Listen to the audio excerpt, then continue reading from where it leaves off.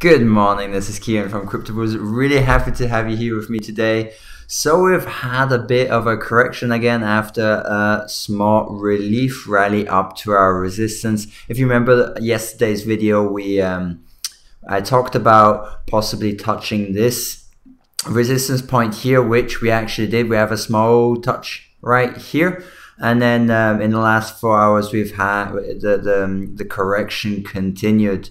Now, where the price is going to go, I expect it to maybe retest the lows here around this area here, around the 9,500 and 9,400 US dollar range. Now, it's also possible that we've got a higher low that's forming, but I'd guess like a touch point at those ranges I just mentioned, at the 9,400 US dollar support is possible. And the reason for that is basically the Ichimoku cloud edge-to-edge trade, which often happens as soon as the candles enter the cloud. So here, if we look at the daily chart, we're just entered the cloud, and very often when we're in the cloud, you don't really trade because it's uncertain which direction the price is going to go. So it's a bit uncertain.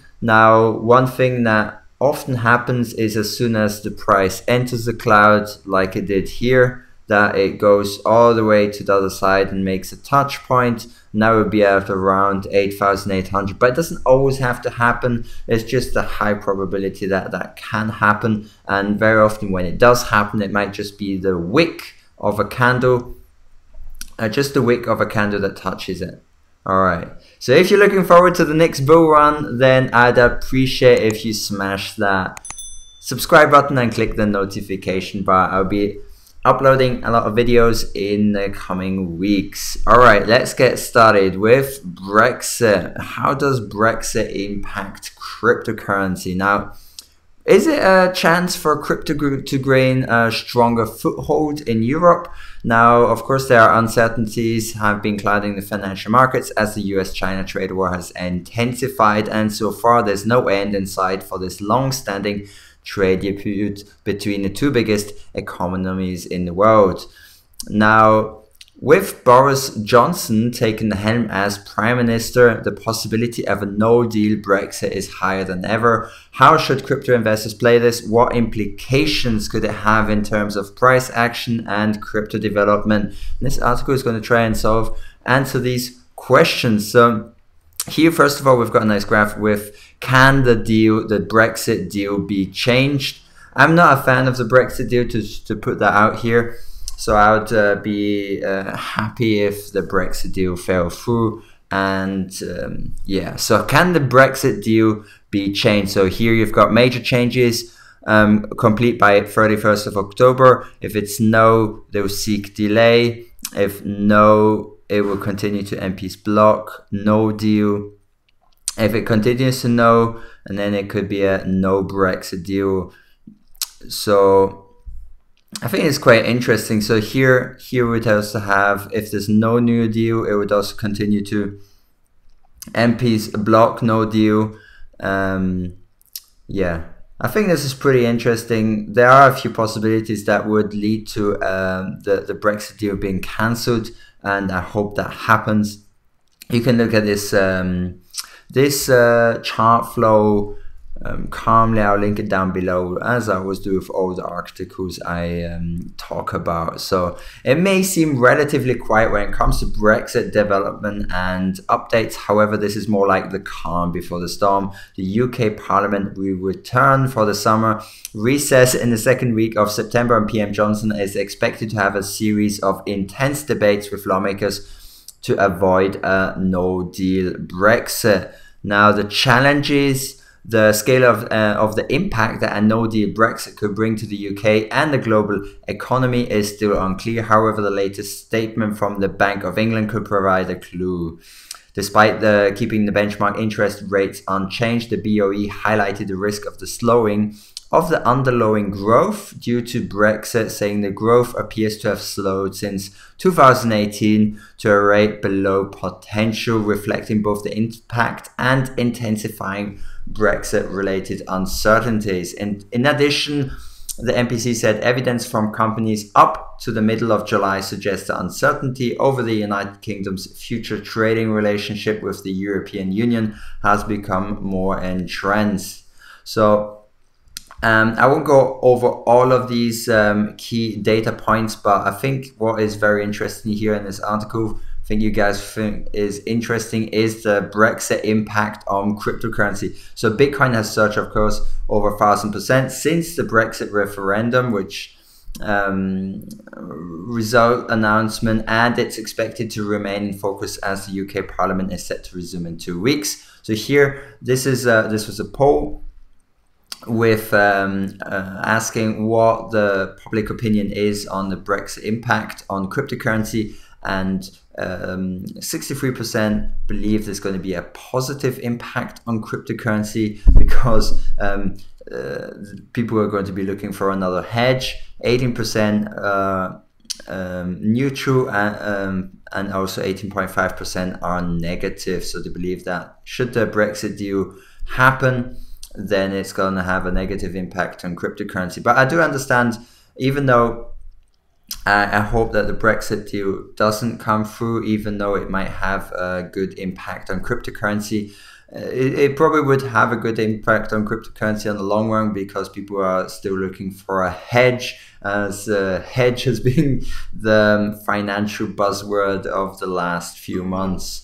So a study from Syndicator Analytics published on March 28th, 2019 shows that 63% of the surveyed analysts think that Brexit will continue to be one of the major sources of risk. Now, conclusion, of course, it's very difficult to look at all these macroeconomic aspects, and the geopolitical tensions have made the word hedge, as just mentioned, the latest buzzword in the financial markets.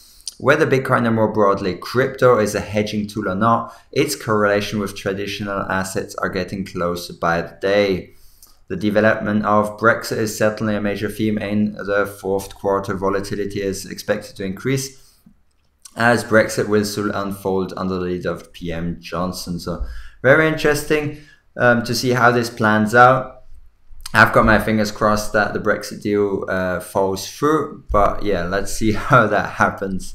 Yeah, not too happy about PM Johnson also. So let's continue.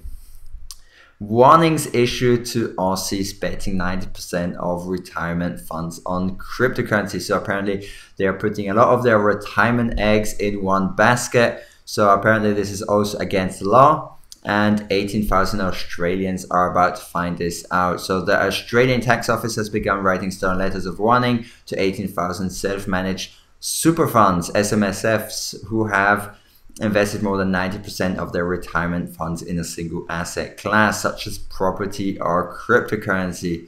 So given combined assets of around $700 billion US, SMFs are a major growth area for cryptocurrency business in Australia. Now, there's a crackdown sparked by the LRBA. The crackdown was sparked by concerns of a tenfold increase in the number of limited recourse borrowing arrangements, and more than 40% of SMSFs with LRBAs have 90% of more of their wealth concentrated in a single asset. Most invest the money into a single property investment, but some SMSFs are betting farm on crypto. So the Australian Financial Review report this week said that Indian exchange ZPay had been partly attracted to rehome itself in Australia due to favorable laws surrounding the investment of retirement funds in crypto. So I think ZPay is that Indian exchange we mentioned a while ago, that we're talking about what would happen should India ban cryptocurrency, and they had many clients in India. So I think it's also good that they're branching out to Australia and they've got their second home there.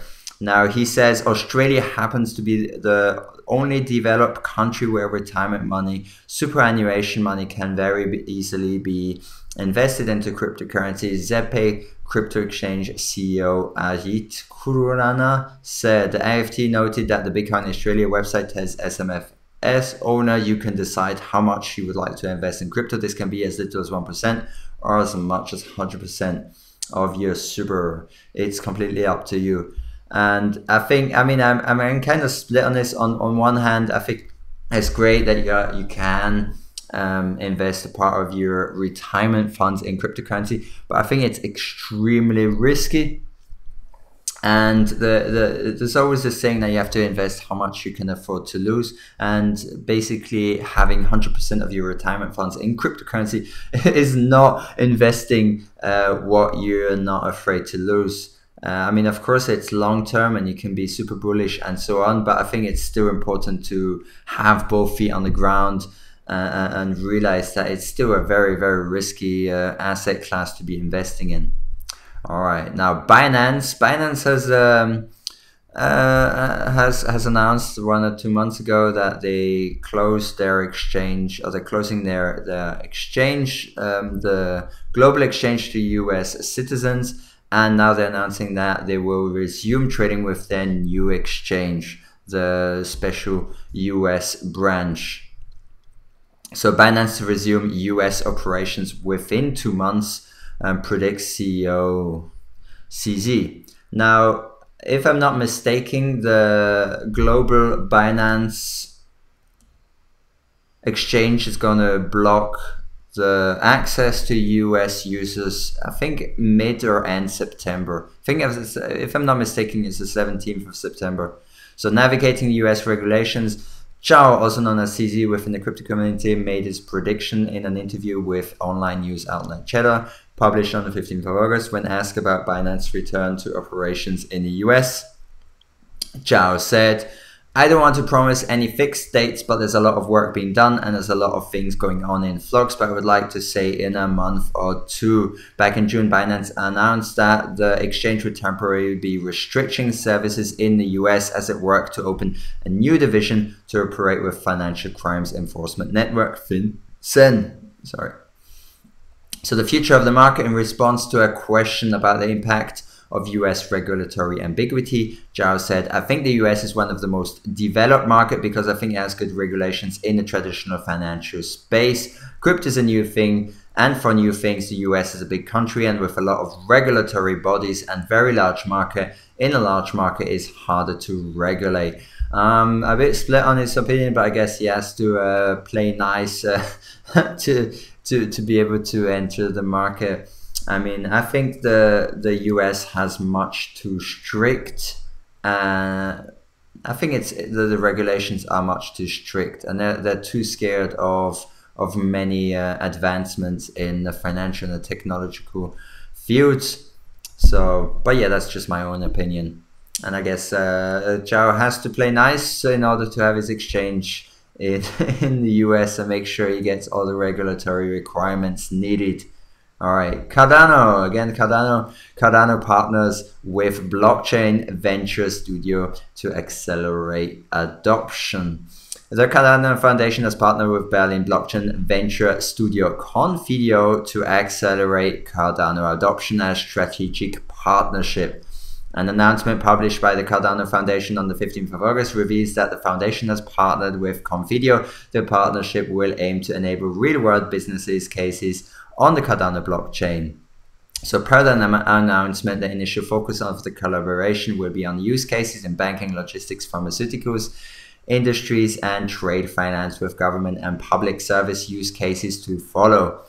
Chairperson of the Cardano Foundation, Nathan Kaiser, pointed out that the partner's location is also very important. Confidio's home base, Berlin, is a major global blockchain center, and its worldwide relevance will help us put the spotlight on one of its kind platforms.